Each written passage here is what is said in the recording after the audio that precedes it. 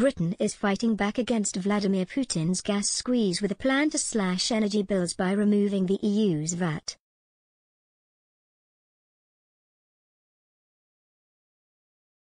Business Secretary Kwasi Kwarteng is now reportedly drafting up a rescue package after a predicted jump in the energy price cap from £700 to £2,000 as the maximum tariff energy suppliers can charge from April, could send gas and electric bills soaring. Experts have warned that this rise, which is 56% above the current cap, may push a further 1.5 million households into fuel poverty if the government does not act fast.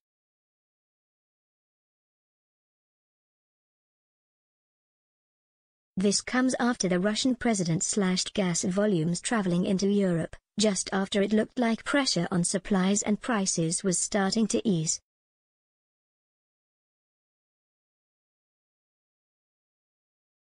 EU supplies dropped after Gazprom, Russia's state-owned gas conglomerate, switched gas flow to the east from the Yamal-Europe pipeline earlier this week.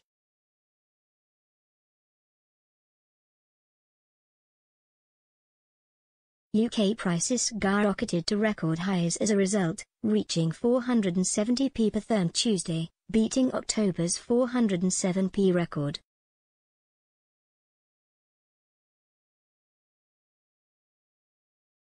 Russia had already sent prices rocketing in October, and was accused of deliberately withholding gas volumes to Europe in the hope to speed up the certification of Nord Stream 2, another pipeline that would bring extra supplies to the EU.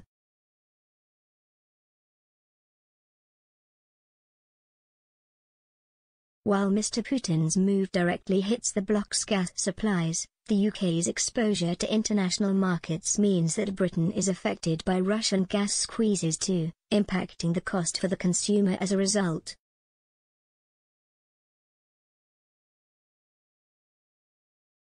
But Mr. Kwarteng could rescue British households from soaring bills, with plans like extending fuel grants, and an axe to the 5% VAT tax to household energy bills originally slapped on Britain when it was an EU member.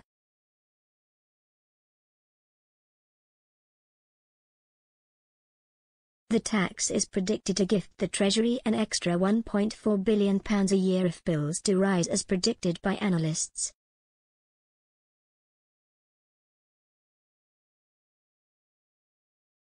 The government has been warned that the worst-off households will be hit hard by rising prices and has been urged to intervene.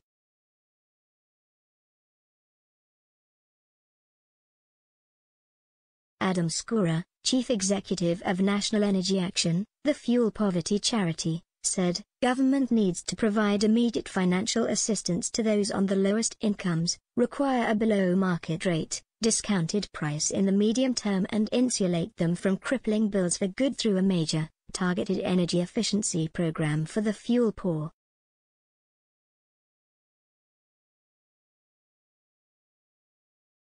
At the very least, the Treasury should use its own tax windfall created by the energy crisis to take the sting out of these catastrophic price rises for those least able to weather the gathering storm.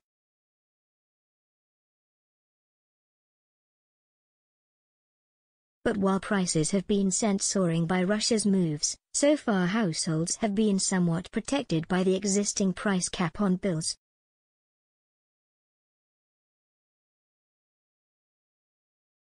Although the October reset did see the cap rise £139 to £1,277.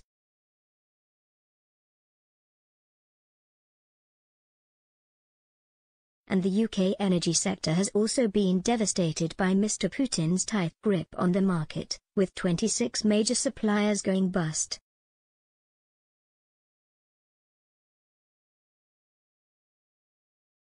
Despite this, the business secretary has repeatedly ruled out direct financial support to energy companies.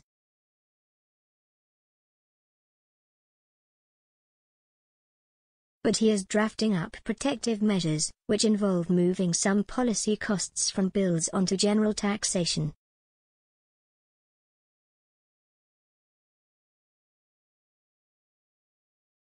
One option is a privately financed loan to help retailers with wholesale costs, which would mean the impact on energy bills would be less severe.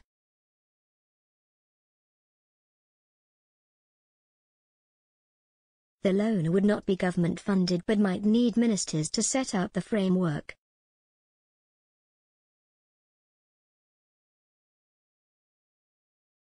EDF and National Energy Action have both demanded for a VAT cut or redistribution.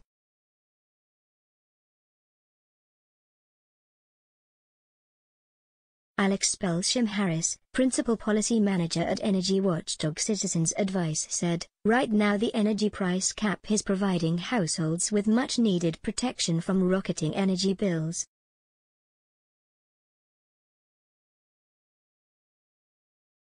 The government has argued that the price cap itself is a means of protecting customers from global gas price rises.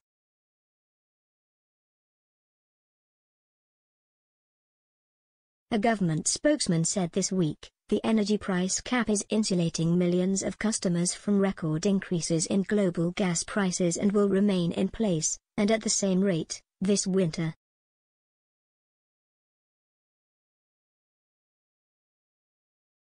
We continue to support those most in need through our £500 million Household Support Fund, the Warm Home Discount and Winter Fuel Payments,